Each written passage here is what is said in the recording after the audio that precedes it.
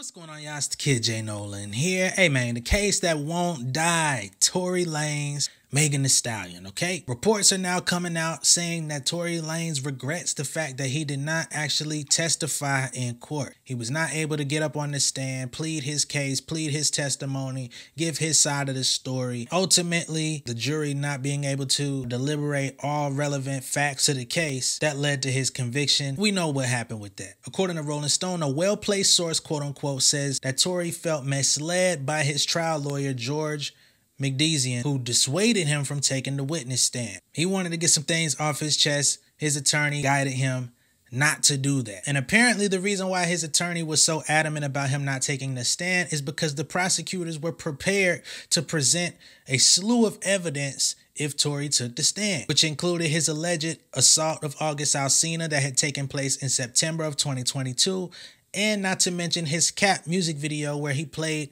a butcher carving up a horse leg in an alleged reference to Megan, because horse, stallion, chopping it up. Very terribly played situation. I don't understand why you would make a music video taunting this situation to that degree, especially when your freedom is on the line. It just seems very stupid, very immature. And you know, his pops is on IG Live every day praying, trying to lead the congregation, talking about how Rock Nation is the evil empire and that they forgive them, they forgive Megan and all this stuff. Forgive your son, my nigga. Forgive your son. Now, as I reported a couple weeks ago, Tory Lanez has hired David Kenner, who is a shark in the law world, most famously known for representing Snoop Dogg and Suge Knight. Got Suge off of his murder case, got Suge Knight out of countless incidents. Even to this day, Suge Knight still maintains that had David Kenner been representing him in 2015, he would not be in jail, in prison right at this moment. Since David Kenner's hiring, he says that he cannot discuss the alleged mistakes, quote unquote, that will be the basis for a new trial, because that is what they're pushing for. But he says that he's optimistic about his chances of overturning his client's convictions. He also welcomed the addition of Jose Baez to the defense team.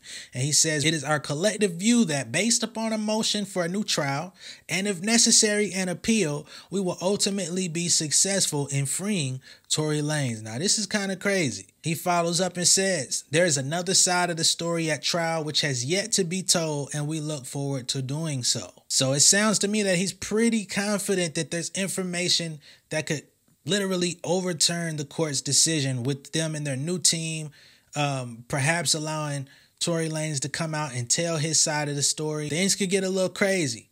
Now, as I mentioned before about Suge Knight, talking about how had he been able to have David Kenner represent him in court, he says, if they'd have let me use David Kenner, I wouldn't be having this conversation from prison with you. He said, I understand what Megan goes through because when Tupac and I got shot in Vegas, I got a fragment and a bullet an inch into my skull today.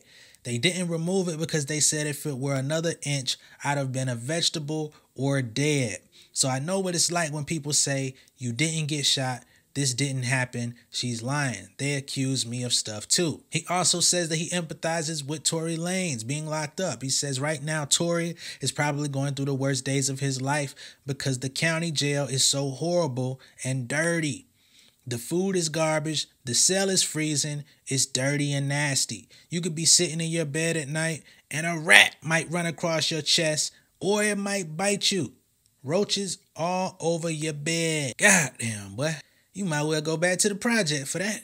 A lot of people have celebrated Megan Thee Stallion's victory. However, it seems like that victory could very well be short-lived, or at least she's not going to be able to find peace because the court's judgment is soon to be challenged. I don't know how this thing's going to turn out. I don't have the answer, Sway, okay? Let me know what y'all think of this down below in the comments, man. Be sure to like and share this video. And if this is your first time seeing me on YouTube, hit that subscribe button, hit the post notification bell for all updates. And I will see you guys on the next one, all right?